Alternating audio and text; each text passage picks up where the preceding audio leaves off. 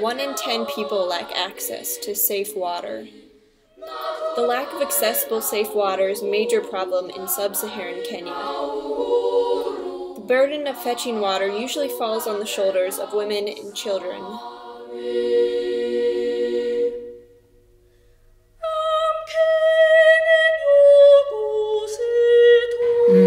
Since they have to go and wait for each other because the stream is not big, the holes also are very small, so they have to wait.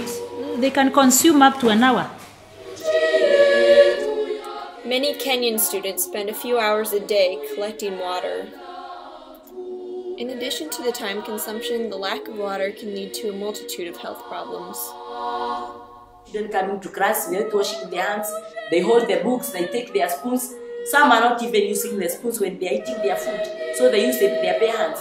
The hands which visited the toilets, yet they are not washed. So you see, they experience the diseases. So health problem can also be solved if we have water readily in the school.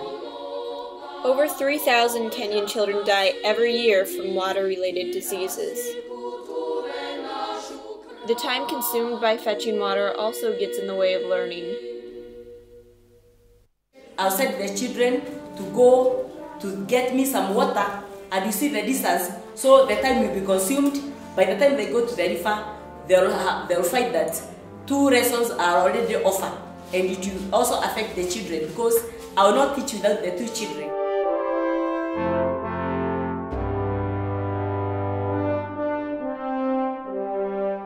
They use that water for drinking, washing their hands, cleaning the classrooms, cleaning the toilets, and watering the flowers.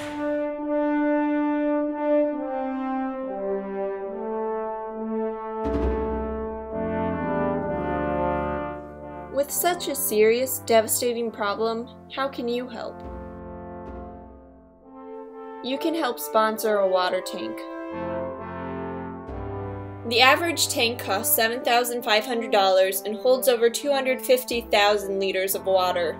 The water tank has helped us so much, and we are very grateful about it. And that's the reason why we are saying, in fact, you people, you have been given that might by God Himself, traveling all the way from US or from USA and coming to assist these pupils here.